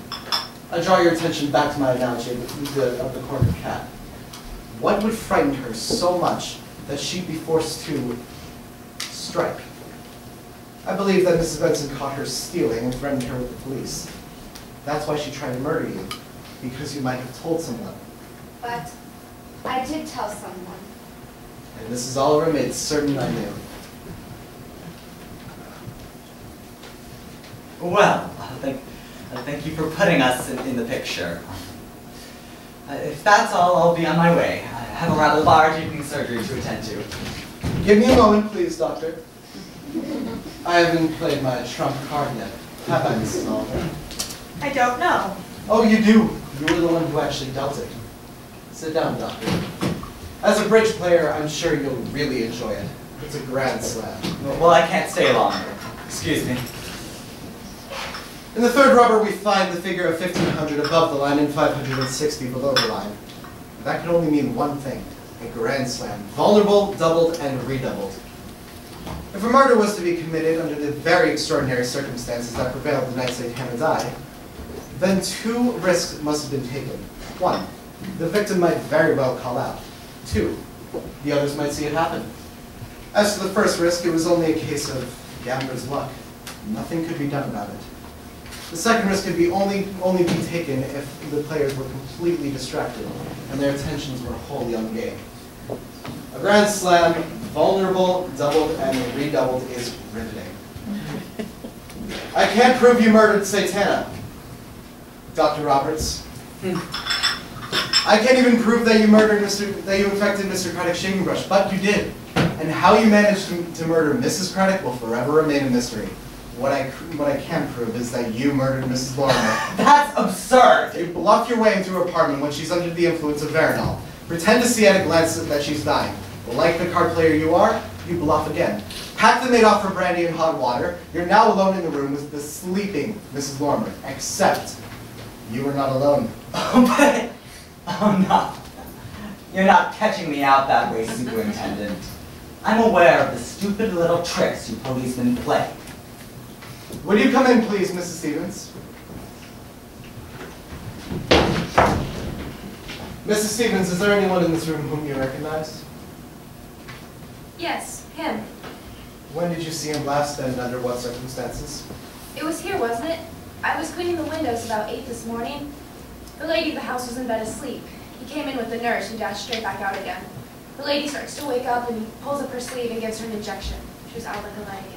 Well, of course I did. I was giving her a restorative. Pentothal, injected intravenously in large doses and in conjunction with Veronal, deadly. And that, Dr. Roberts, I can prove. I'm afraid you've been dealt a very poor hand this time, Doctor. You might as well lay your cards on the table. Well, I suppose I can't bluff my way out of this one then, Superintendent. I'm afraid not. Well, I can't say I'm sorry I did it. I did kill Satana. He was a devil. He tormented all of us. To me, it was not murder. It was retribution. Very well. I'm ready. Sergeant, take Dr. Roberts down to the station. I'll be along to charge you later. Right this way. Thank you, Mrs. Oliver. I'm sorry to put you for a little charade just now. I was beginning to think I was guilty. Well, that's the end of it. May I wish you both great happiness. That goes for me, too. Thank you. Thank you. Wasn't it lucky the window cleaner came this morning? Luck? There was no luck attached to it. That was my ace of trumps. All right, Constable Stevens, you can get back into uniform now. Yes, sir. Did you say something about a day off if this all worked out? Did I? I don't remember a word of it. Yes, sir. Thank you, sir.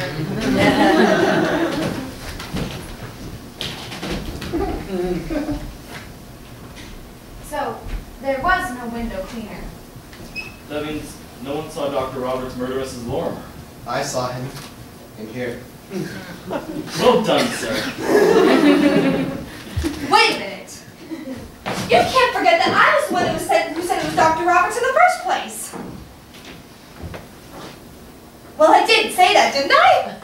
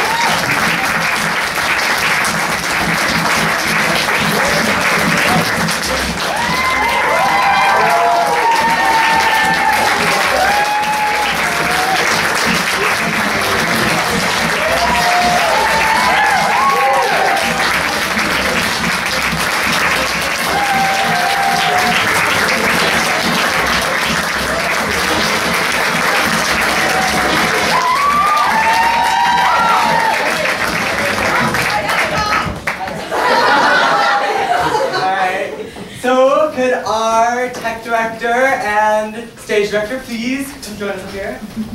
Maybe?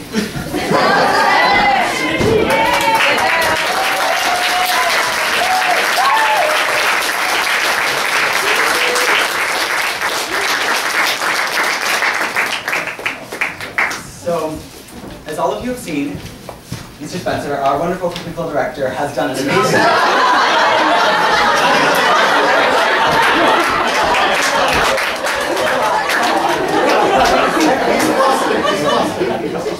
Mr. Schnell has done an amazing job with this space, and he really keeps pushing the boundaries of what we can do here.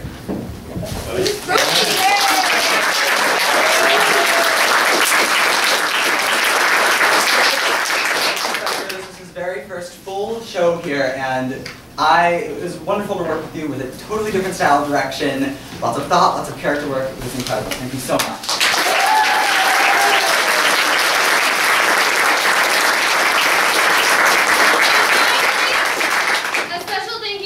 Jeremy, this is his 12th show here. Woo! He'll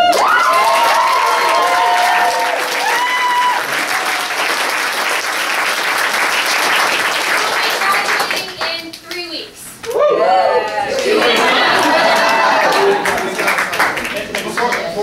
Before we go, I'd just like to recognize a couple of the rest of our seniors here. I know the list of people. I want to just throw a quick word out to Stephen Elias, who's right here as our master. Yeah!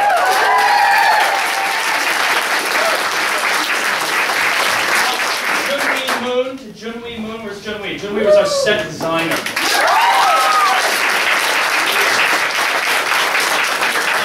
Danielle Wormley, who was our props masteress.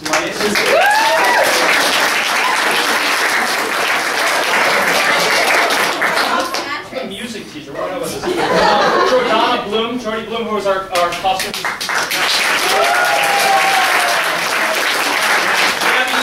Who was our sound technician. Where's Jabby?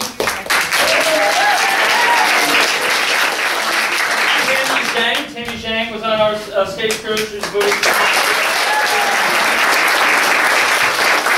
Again, thank you all so much for coming out to our production. Hope you enjoyed it. And please join us in the dining hall afterwards for our ice cream social. Yep.